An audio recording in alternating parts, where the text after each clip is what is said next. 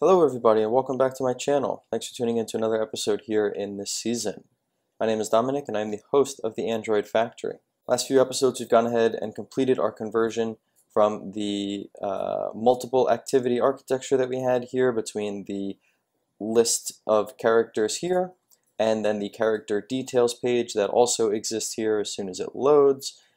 These used to be two separate activities. Now they are just a single activity that abides by Jetpack's navigation components. It seems like we've actually hit a little bit of an error state here with that particular character or that network call, so we always go back and clean that up, but as you can see here there is just another page other than this one.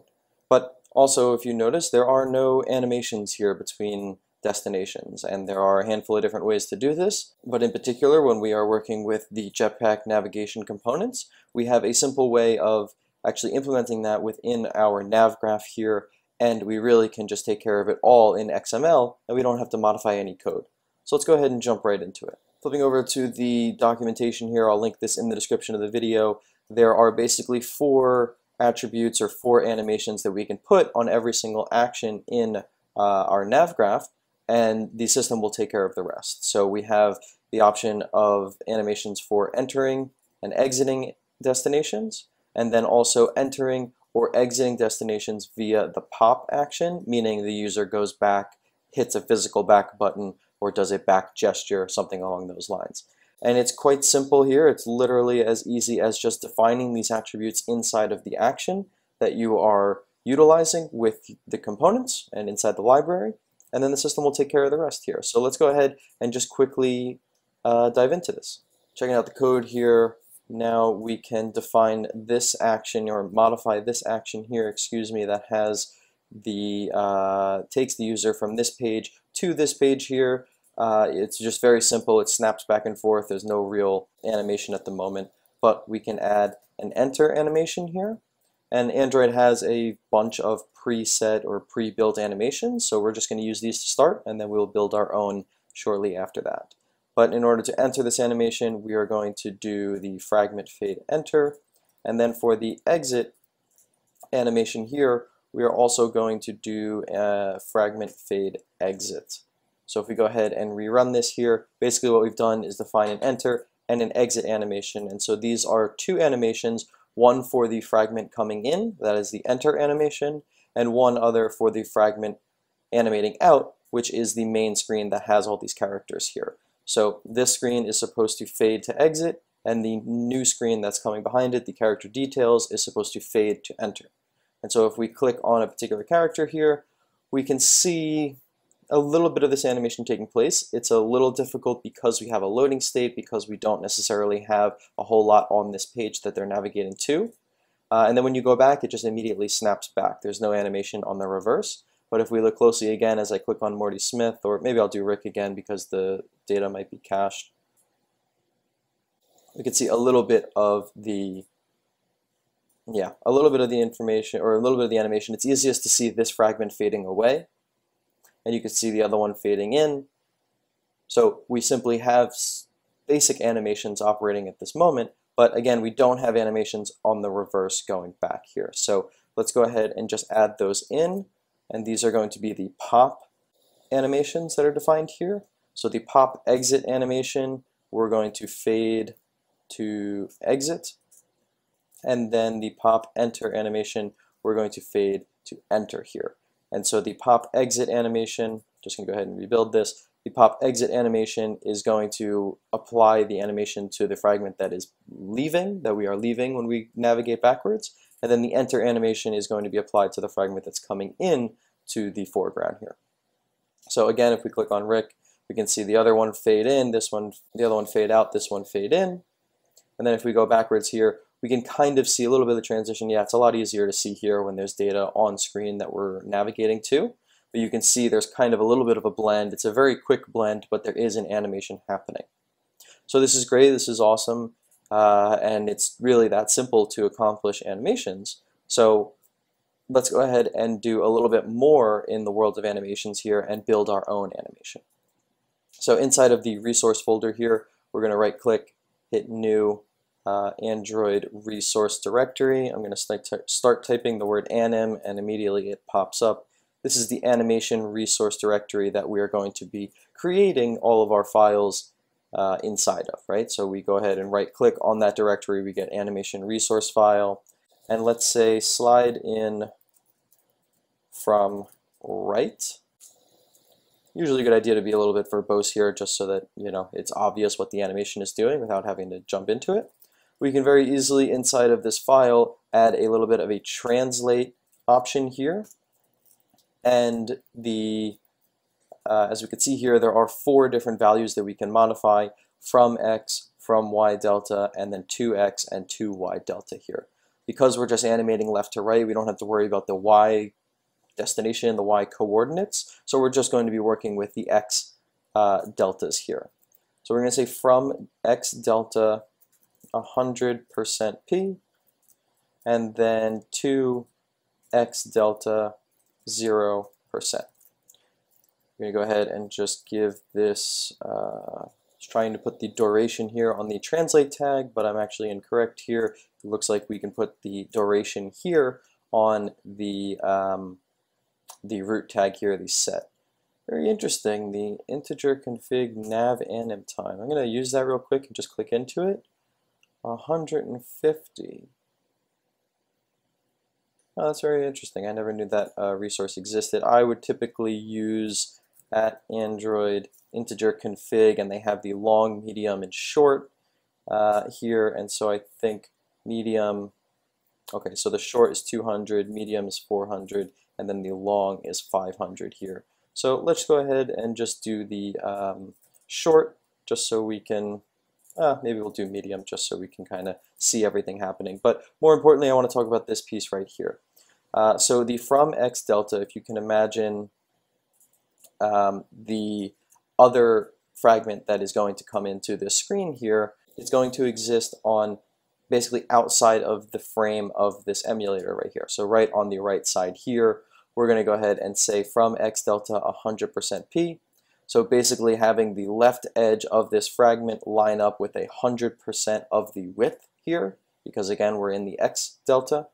So that fragment is going to start right here exactly on the edge of the screen, and then it's going to go ahead and 2x delta go to 0%, and it will just basically center, or not center, but it will move itself from right to left across the screen here and give that appearance of, you know, existing off the screen and coming in from the right edge of the screen here.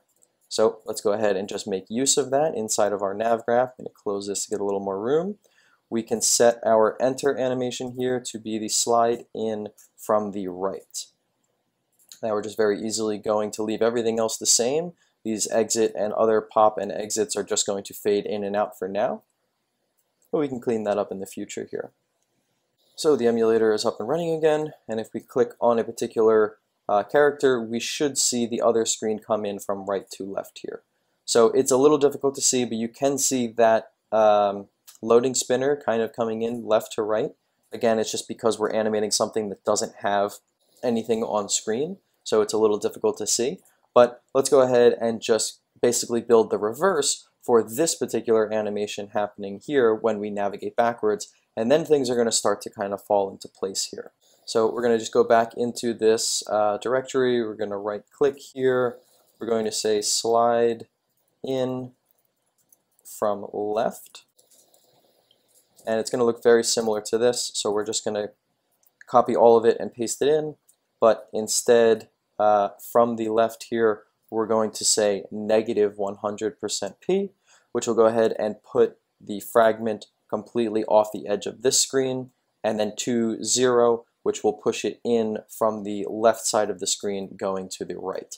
This will make hopefully a little bit more sense if you're not following in a second when we run it here, but I'm also going to go ahead and add another little animation that we need just to get everything looking perfect. So this last one here that we're going to need is the slide out to right. And again, we're just copying and pasting everything in there. We're going to have the 0% there, and then 2x delta, we're going to set 100% p here. So hopefully if you are following, you can realize that that would exist basically how this fragment is here, but then when the animation takes place, it's going to push the X direction 100% of the screen, so it's going to push this left edge of our fragment all the way to the right and give the appearance of shifting from left to right, or in our case, sliding out to the right here. So now all we need to do is set these up inside of our action. So the pop exit animation when we're leaving the character details screen is going to be slide out to the right. The enter animation coming back is going to be slide in from left, and we're just going to leave a little bit of a fade here for now. And so we're rebuilding here. Hopefully everybody's following what's going on here inside of the action, inside of these different attributes that we're setting here. But if we go ahead and click on Morty Smith now, we'll see the background, the other page just fade out, and this one came in. But the, I guess, nicest animation that we'll see is this one happening here, where we're going to basically get this little window effect, where both of them in tandem are working together. So one fragment is navigating left to right, the other fragment is navigating, again, left to right, but off the screen. So you kind of get this little shifting animation, if you will, that kind of makes it look like the screen is moving, or you're seeing a little bit of a window into a larger or wider screen here. So I guess we can actually go ahead and also do this. Yeah, so if we make the slide out left, we can get everything perfect here. So again, we'll leave this at 0, and then this is going to move to -100. Just think about that for a second. I think that's good. And instead of fading here, we're going to use that, slide out to left. And so now we're going to get in both directions here when we're animating forward and backwards. We're going to get this little window sliding effect that kind of creates a pretty cool animation that that I at least enjoy. I think it's aesthetically pleasing here. So as we click on Summersmith, we'll see this entire screen shift from the right side to the left, and then the other one coming in, which will just be a loading spinner, but you know, you get the idea. Right, so you kind of see that it works together, and then this back navigation, it looks proper, right? Because it looks like maybe you're flipping a page in a book or something along those lines, and it looks like everything is kind of, you know, working as it should, right? It's not it's not choppy at all, and the same animation that you get as you navigate deeper in a list, you get when you come out of that list as well. So it gives the user a very good sense of how to navigate inside the app, and immediately giving them an obvious transition, like, okay, we've drilled into something and now we're going back out. And so there we have it. It's really quite simple to incorporate these animations inside of your app. As you can see here, you can just modify all of these 4 attributes as you see fit for each action that you define in your NavGraph, and the system will take care of the rest. As we've done in all of these here, we translate from X delta to X delta, but you can also do the exact same thing here with the from Y delta and then the to Y delta to give an animation of something coming up from the bottom of the screen and then going down out the bottom of the screen, or coming up and then going up again and exiting the top of the screen. So you can really define however you would like, you know, your navigation to look, or you could even do a combo of the two, you know, where you're navigating in both X and Y directions. It might get a little confusing, but you might be able to build something also very interesting here.